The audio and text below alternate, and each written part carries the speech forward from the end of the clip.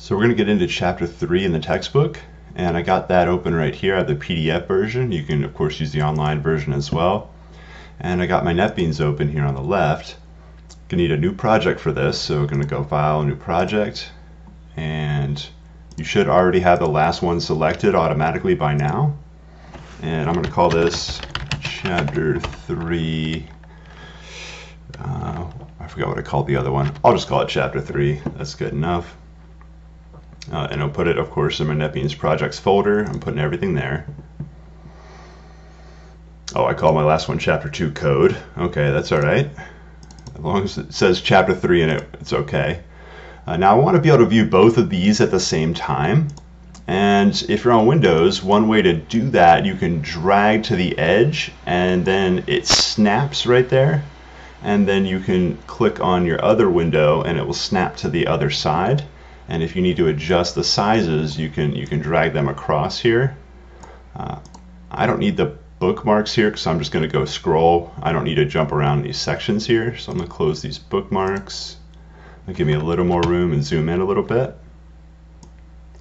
All right, and to zoom in on NetBeans, you do hold down Alt and scroll, and that lets you change the text size.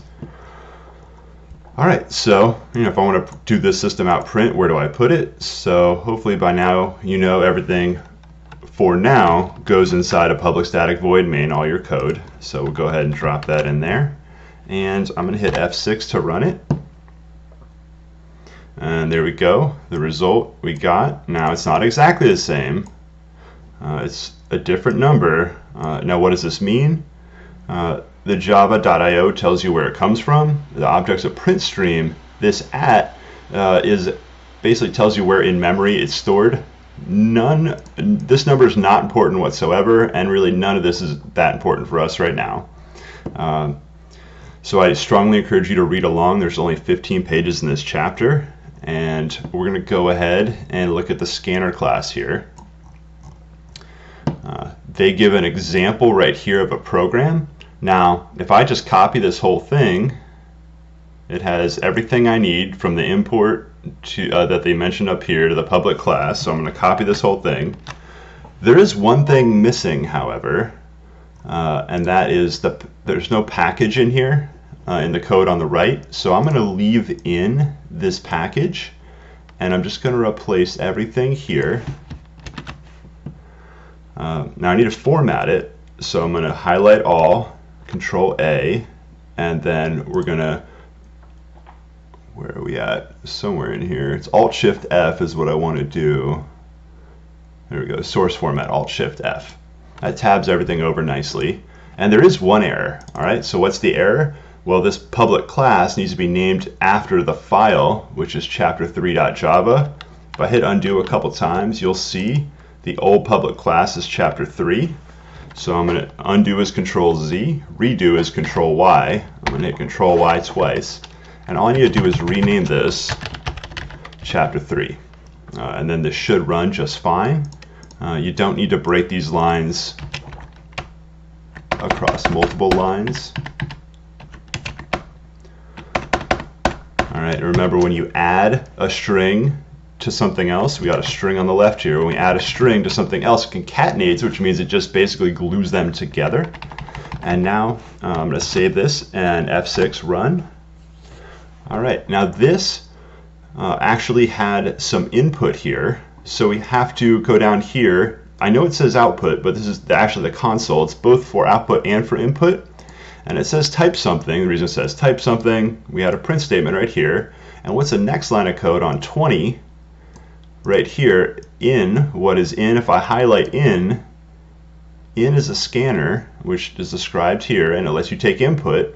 And what we're going to do is use the method called next line. And so we're going to type something. So it says you said type something else, 42. You also said 42. So this just repeats back whatever we type in. Let's mess around a little bit, and I'm going to duplicate this last line right here, which is Alt or Control Shift down that duplicates it, and I want to remember both things the user typed in. So I'm going to go call one of these line 1, and I'm going to make another string variable called line 2. And then line 1 is going to be our first input, line 2 is going to be our second input. You can see these yellow highlights moving around. And then my first input, I want to go or first print statement, I change it to line 1. My second print statement, I'm changing to line 2. And then my final print statement, I want to put both of them together. So I'm going to add line 1 and line 2 together, which will just attach them. And sometimes you may want to insert an extra space in between. Of course, all depends on what you type.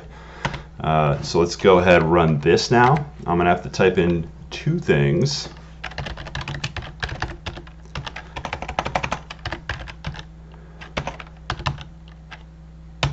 So we'll go first things first. So it echoes back what I typed in first from that print statement on line 21 when it prints out line 1. And then it's going to print out after that the string in line 2. And then my last one is going to put them both together and concatenate them together. All right, so that should get you through the first part of this chapter.